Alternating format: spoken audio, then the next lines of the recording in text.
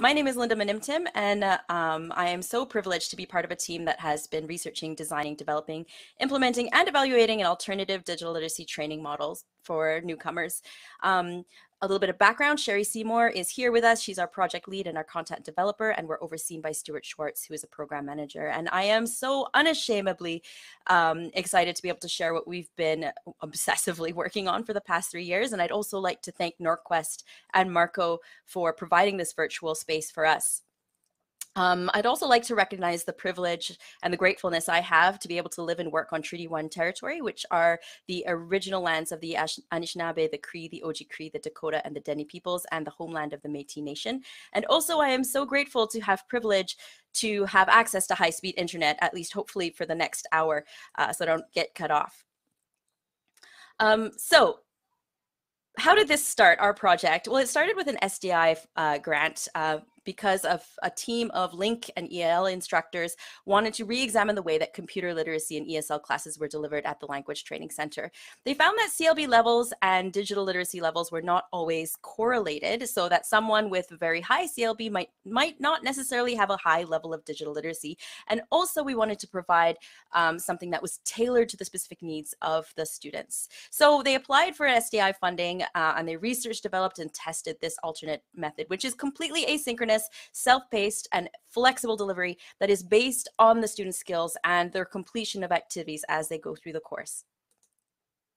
So we started off with a literature review and we looked at models of digital literacy, some from MediaSmart, some from ESL for all over and from dating back 50 years. You can imagine digital literacy is not a new thing, although it has become prominent in recent years. And so we synthesized that together and developed a model of digital literacy for employability for newcomers. And you can see there are 4 main competency areas, which are productivity, relating to applications, managing files, content, which also relates to digital citizenship, access and evaluation, and collaboration, which is communication, community, learning. How do you talk to people online in an appropriate and a safe manner? And finally, technology, which is what hardware, what devices are you using? How do you maintain them? How do you make sure they're working properly? So that's kind of the big picture of digital literacy for us. We condensed it down into 3 modules that increase in complexity, and this represents over 100 competencies, basically performance indicators that tell you if you can do all of these things, are you digitally literate?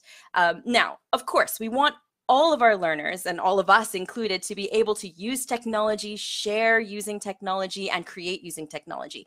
But all of that stuff is really irrelevant if they can't be safe online and using technology. So where we started in our develop, we started with digital security, which includes things like choosing professional usernames with email addresses, creating and remembering secure passwords. You know, the one we had for Hopin was 10 characters with a special character, a number, a capital, and lowercase letters. That's a lot to remember. So we described and did practice with strategies for those things. Also with navigating the internet, distinguishing between ads versus content, and general protecting your identity online. That's where we started in our development. And 3 things that were really important to us when we did this course were interactivity, the immersiveness of the course, and that it was authentic. So interactive things are really important. I don't know about you, but I'm really bad at watching videos. I'm really bad at reading. I'm a terrible, like a chronic skimmer of information. So we wanted it to be interactive. So it's not a passive experience. They're not just receiving things. They can't actually move on to the next activity until they have paid attention, studied, and completed and mastered a skill. So there are lots of options for interacting with the facilitator through chat, through video appointments, with their peers, through video discussions, discussion boards, and also with the content itself. The content is designed to be immersive, which means that the learner engages with it. They make choices.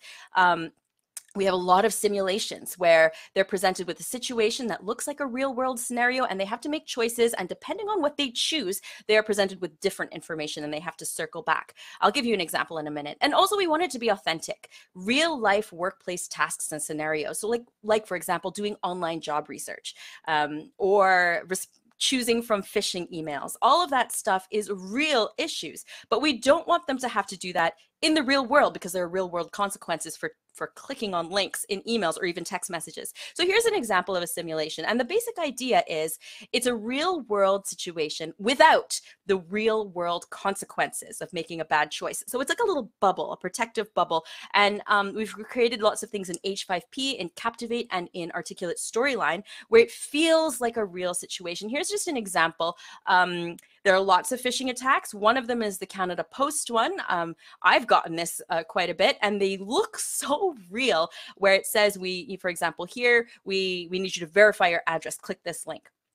And so based on the information they're given, they have to make a choice. And depending on their choice, so if they decide to verify their address, which is the scam, then they're presented with information on why that is a bad choice. They can also choose other things. We have another simulation to do with job research. I was describing that earlier, where someone is applying for a job and they're presented with something that looks exactly like a web page from a company or an organization in Winnipeg. And they have to click through the links. They're brought to different pages, but this is not really on their website. This is a contained simulation that was created to replicate it.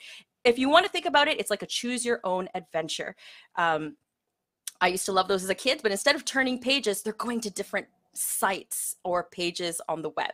Now, here is a list. I'm going to put it in the chat box later. It's also on the Padlet of some of the sample exercises. We have a job research simulation, a passphrase, practice activity, and an interactive video. And I'll put those links on a little bit later when I'm not running out of breath trying to get through my 10 minutes. Marco, don't worry, I have a timer on this time.